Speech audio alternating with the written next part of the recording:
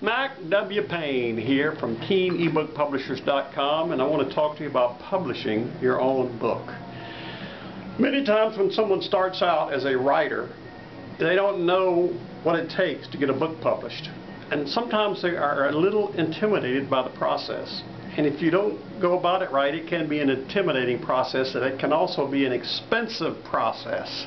Many times people will think, well, I have to sign up with an agent. So they sign up with an agent. They have to pay them some upfront money, and then if they make any money, they have to give a big chunk of it to the agent. And then if they can, they'll go out and sell the book to a publisher somewhere. And if you can get a publisher to publish it, then the publisher is going to take about 80% of the royalties, and you as a writer are going to end up with very little.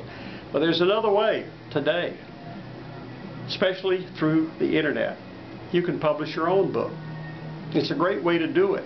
And the good thing about self-publishing, if your book is good, you get it out there, you get it published on several different marketplaces, start selling that book, and if your book has what it takes and it sells, people start buying it, then you'll begin to get knocks on your door from the big publishers, from the big agents, and they will want to give you money. But that's not going to happen unless you go through this process of self-publishing and marketing your book beforehand. And we offer everything you need to do that at TeamEbookPublishers.com.